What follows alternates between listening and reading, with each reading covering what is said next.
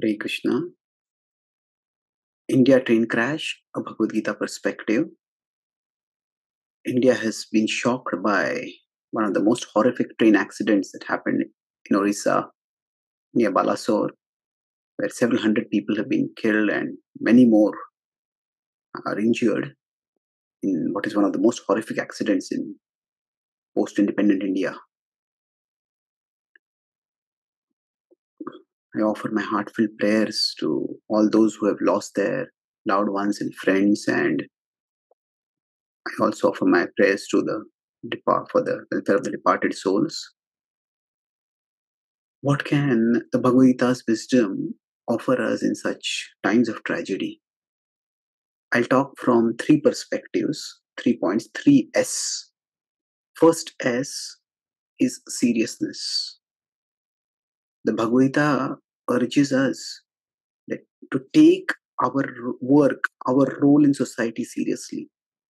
Loka sangraham evapi sampashyan kartumarasi. That each one of us has a role to play in the maintenance of the world. And our responsibilities need to be taken with due seriousness. Till now, there's no finding of any deliberate malice on the part of anyone that caused this crash.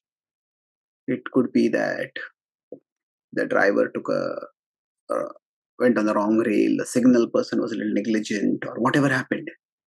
We live in such a complicated and interconnected world that one person's small indiscretion can snowball into a huge catastrophe for hundreds or even thousands of people. Sometimes, as we realize how big the world is, we may start thinking my role in the world is insignificant. People who drive trains, people who signal at train crossings, they are not considered very high profile or glamorous people in the world. And because of that, they may tend to devalue their work. We also may tend to devalue our work, thinking it's not important. But such occasions where the catastrophic consequences of one mistake in one work become evident to us at that time, rather than piling upon that person who made the mistake. Yes, they are responsible, but we all can take our work more seriously. The Bhagavad Gita helps us in this by telling us that we should work as if we are worshipping.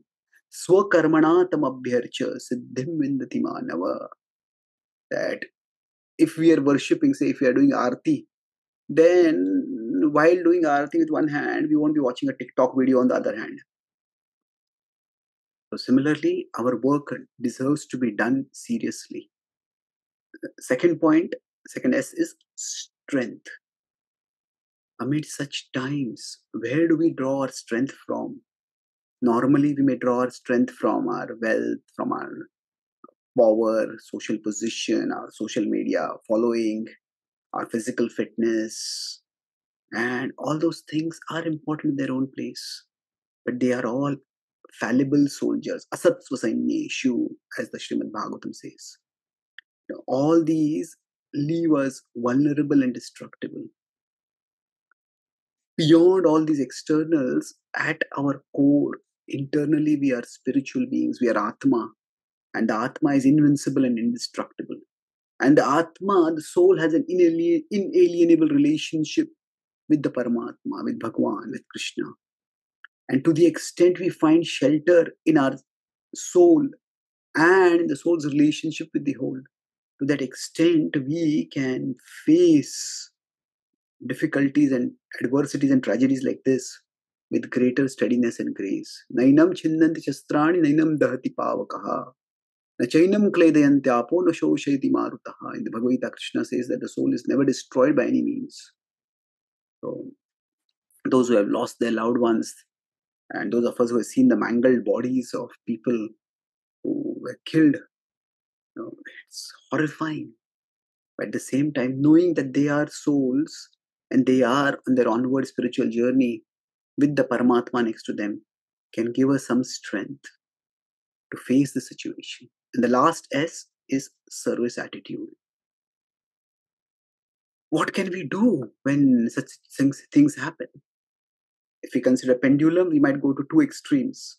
One is we might just think that life stinks, terrible things happen, and everything is pointless. We might just become bitter and hopeless, thinking that people are going about their normal life and suddenly such tragedies happen. What a terrible place the world is. That can make us bitter.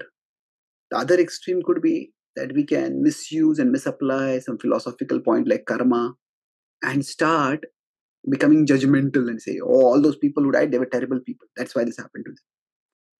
Now, in the Bhagavatam, when a similar catastrophe seems to be coming about, it's not a train accident, but it's a famine which seems to be threatening to cause mass starvation and death.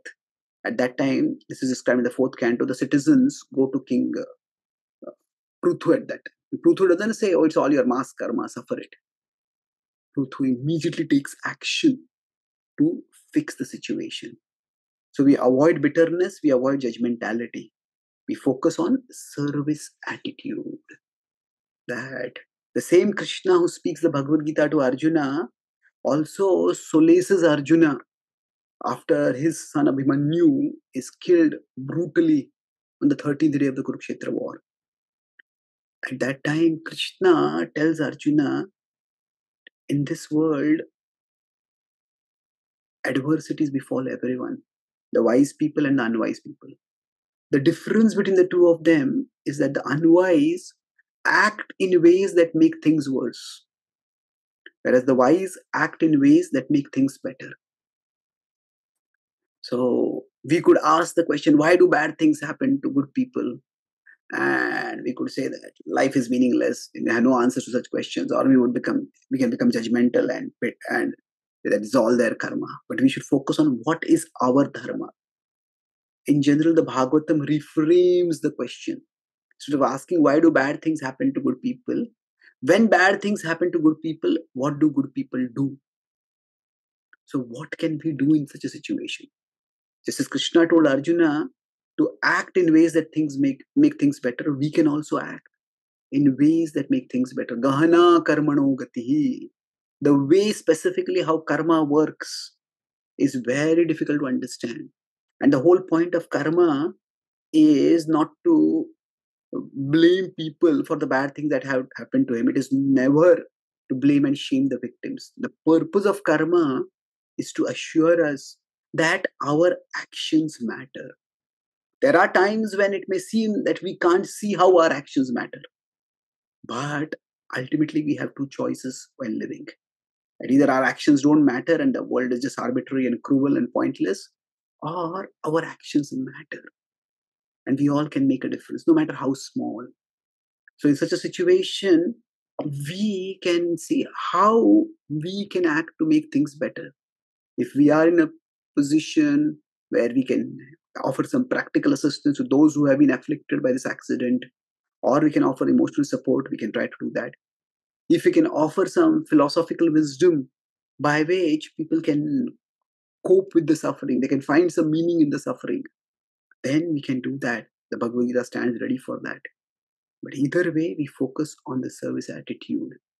And when we do this, we will understand as we try to act in a way to make things better in a mood of service. Then and especially if we do it in the mood of service, not just what I am doing on behalf of helping others, but that I am connected with the whole, the divine Krishna. And Krishna, the Gita says, is the well-wisher of everyone. Surudam sarvabhutanam. God is not the cause of our suffering, He is the cure for our suffering. And when we act in the mood of service, trying to serve Krishna and serve every living being in relationship with Krishna, then we will find that we may become aided by a bigger power, that a bigger power beyond us can act through us to help make things better, even if in a small yet significant way. But the world is a dark place, and incidents like this are sobering reminders of how dark and dangerous the world we live in is. But still, if we take our responsibility seriously, we seek strength in our spirituality, and we act in a mood of service, then we all can play our small part in making our corner of the world brighter instead of darker. Thank you. Hare Krishna.